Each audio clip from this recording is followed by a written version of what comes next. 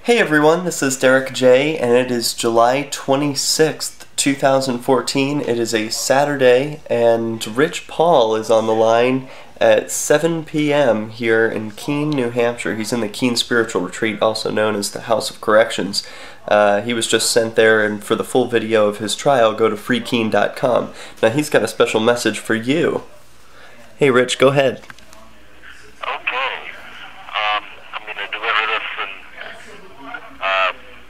pseudo-HTML, so it should be easier to type that way. Title: Rich Paul vindicated in Central Square, Melee. End title.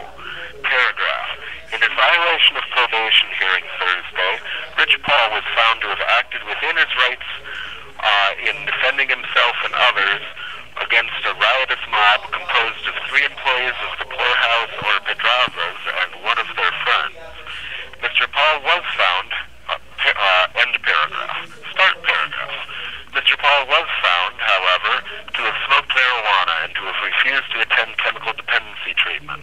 On the stand, he said, quote, I will no more claim to be a marijuana addict than I would claim to be a unicorn, unquote, period. He was also found not to have paid fines, period. At the request of his probation officer, he was released from probation in return for spending 6 months in jail. Mr. Paul, period. Mr. Paul had argued for 3 months and terminate probation, while Prosecutor Webb wanted to jail Mr. Paul for a year and continue probation thereafter, period. End paragraph. Start paragraph. The big remaining question not answered in the courtroom is why, when faced with a video showing half a dozen serious crimes like criminal threatening, assault, theft, riot, destruction of evidence, and malicious destruction of property, did Mr. Webb choose only to go after a peaceful person for smoking weed and defending himself?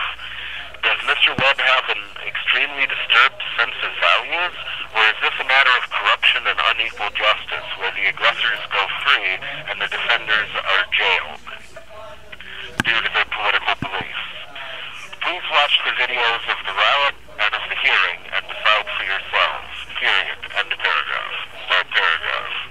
If you think that John Webb's judgment is indefensible, please contact his boss, Chris McLaughlin, at 603-XXX-XXXX, and the State Attorney General's office at 603-YYY, period.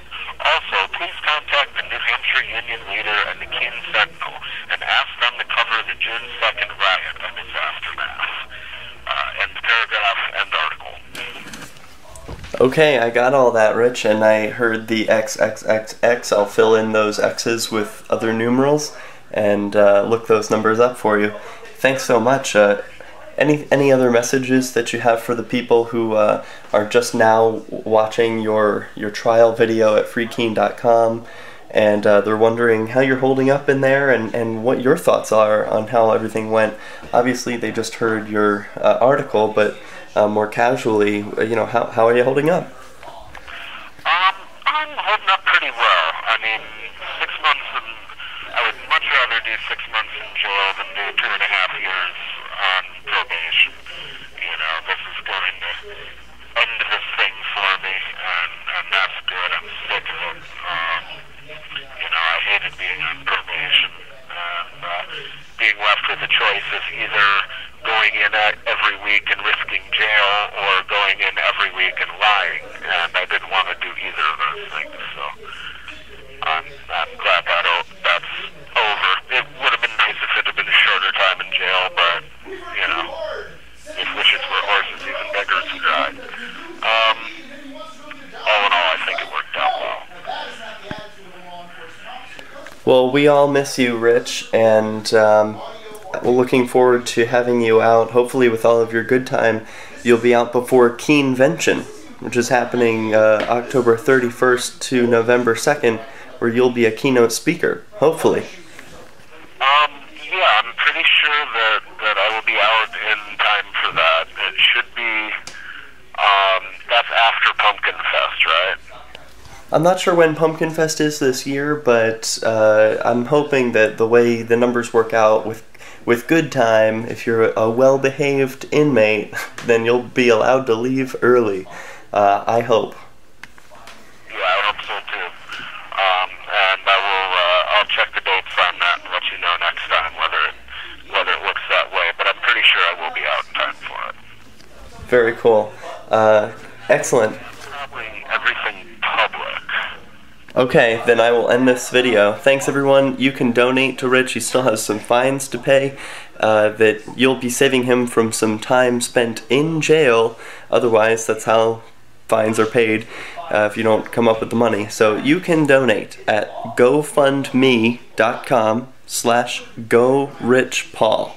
It's gofundme.com/GoRichPaul. Go there now.